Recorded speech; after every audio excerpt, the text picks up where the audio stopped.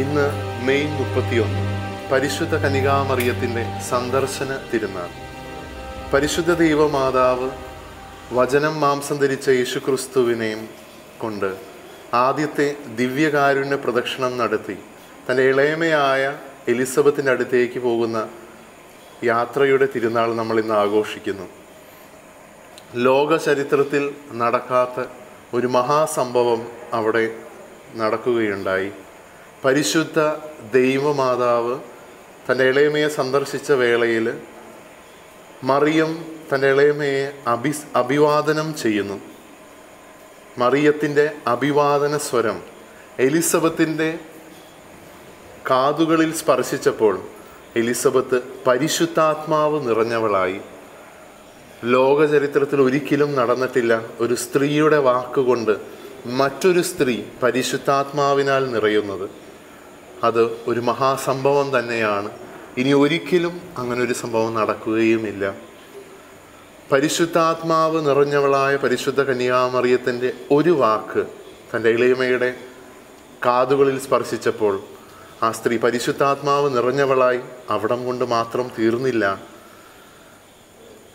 രക്ഷാകര ചരിത്രത്തിലെ മറിയത്തിൻ്റെ ആദ്യത്തെ അത്ഭുതം പരിശുദ്ധ അമ്മ നേരിട്ട് അത്ഭുതം പ്രവർത്തിക്കുന്നുണ്ട്. എലിസബത്തിൻ്റെ ഉദരത്തിലുള്ള ശിശു കുതിച്ച് ചാടുന്നു. സ്നാപക യോഹന്നാൻ.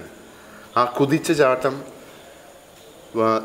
ദൈവശാസ്ത്രജ്ഞന്മാരുടെ വ്യാഖ്യാനത്തിൽ ജന്മപാപത്തിൽ നിന്നുള്ള മോചനത്തെ സൂചിപ്പിക്കുന്നു. വീണ്ടും ലോകചരിത്രത്തിൽ ഒരു പുതിയ സംഭവം.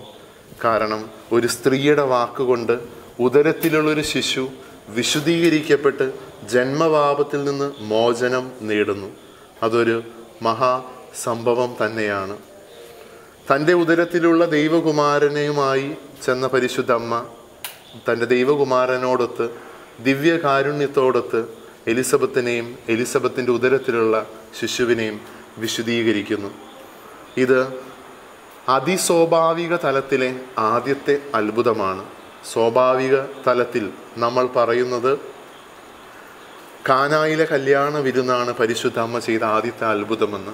എങ്കിൽ അതിസ്വാഭാവിക തലത്തിൽ ആരും അറിയാതെ മറിയം പ്രവർത്തിച്ച ഏറ്റവും വലുതും ആദ്യത്തേതുമായ അത്ഭുതമാണ് എലിസബത്തിനെ സന്ദർശിച്ച് എലിസബത്തിൻ്റെ ഉദരത്തിലുള്ള ശിശുവായ സ്നാപക യോഹന്നാനെ ജന്മപാപത്തിൽ നിന്ന് ശുദ്ധീകരിക്കുന്നത്.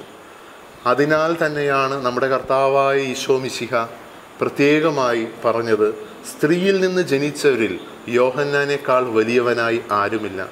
അതിനുള്ള പ്രധാനപ്പെട്ട കാരണം പരിശുദ്ധ കന്യകാ മറിയം തന്നെയാണ്.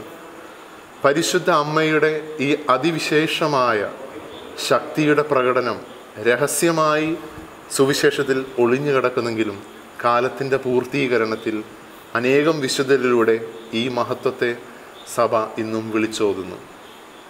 അതിനാൽ പരിശുദ്ധ അമ്മയോട് നമുക്ക് ഈ ദിവസം പ്രത്യേകമായി അപേക്ഷിക്കാം. പരിശുദ്ധ ദൈവമാതാവെ, അങ്ങ് എലിസബത്തിനെ സന്ദർശിച്ച് ആ ഭവനവും എലിസബത്തിനെയും എലിസബത്തിൻ്റെ ഉദരത്തിലുള്ള ശിശുവിനെയും വിശുദ്ധീകരിച്ചതുപോലെ ഞങ്ങളെയും ഞങ്ങളുടെ ജീവിതത്തെയും ഞങ്ങളുടെ കുടുംബങ്ങളെയും അങ്ങ് വിശുദ്ധീകരിക്കണമേ എന്ന്. സാൽവെ മരിയ, മറിയമേ സ്വസ്തി.